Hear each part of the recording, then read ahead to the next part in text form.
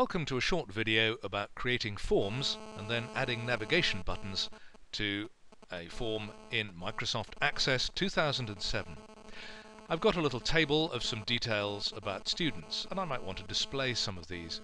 So a form is one way to do that. I can create a form by clicking on Create and getting a form wizard to do most of the work. If I didn't want to get the form wizard to do most of the work, I wouldn't do that, and I wouldn't save changes. I'd still go to Create, but this time I'd go to Form Design, and now I can add the fields that I want. Perhaps I don't want them all. I can add student ID, I can add forename, I can add surname. I might put them one after the other and actually do without the labels. So I can get rid of the labels and put forename and surname one after the other.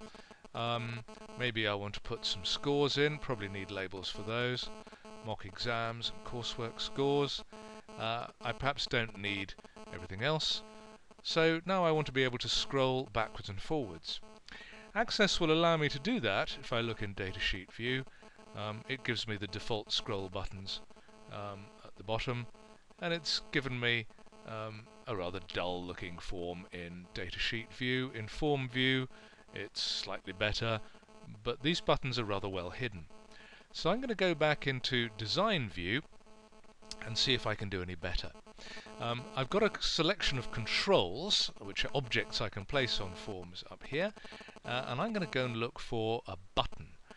That's a button, and if I've got this wizard enabled here, Use Control Wizards, when I drag a button out on my form, up should come some possible ideas. That didn't seem to work. Right, that's what you have to do.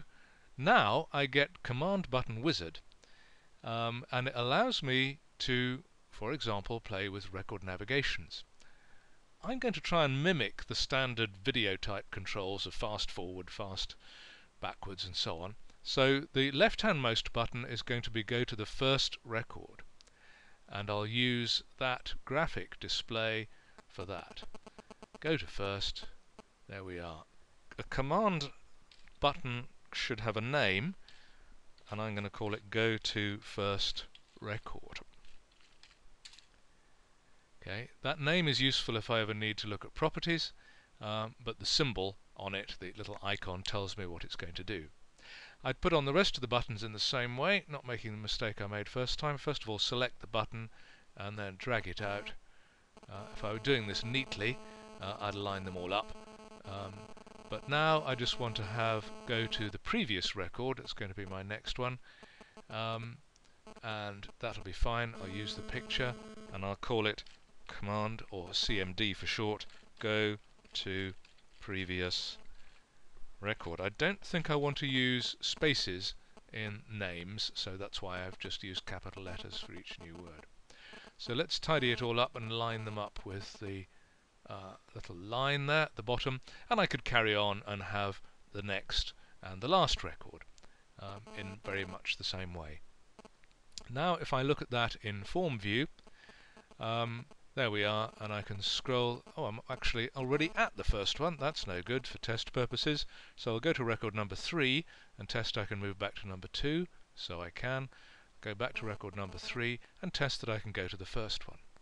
Remember, it's always a good idea whenever you do anything with any piece of software, test it straight away, because if you leave it, you might have done something else that'll make things even worse, and you'll have trouble tracking down the problem. So you do something, you test it. If it doesn't work, you sort it out. If it does work, fine, you move on to the next.